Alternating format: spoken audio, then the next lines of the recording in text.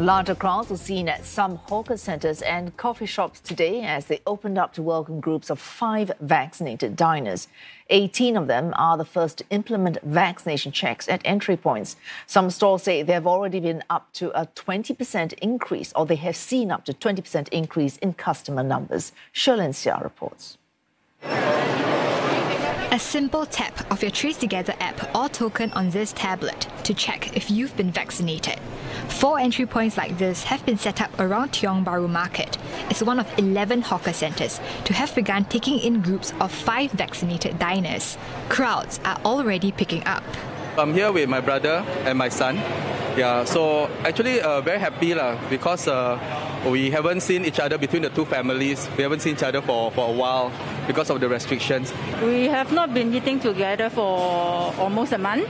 Yeah, so I'm very happy that now it's open up.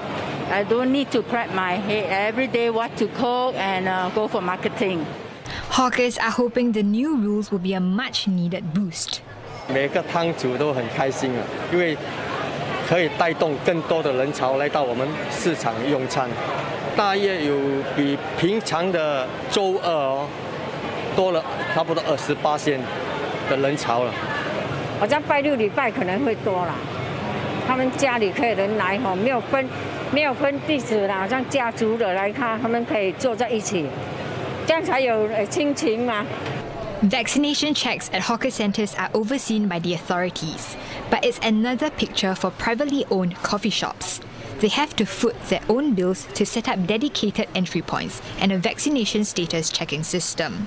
I think it's a worthwhile investment because if we want business, we have to do the necessary. The food we serve here is zi cha. It's basically meant to be shared among friends, family, in big groups.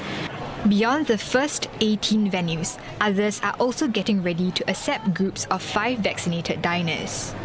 Singapore has around 110 hawker centres managed by the National Environment Agency, and all of them are expected to have entry checks in place by the end of this month.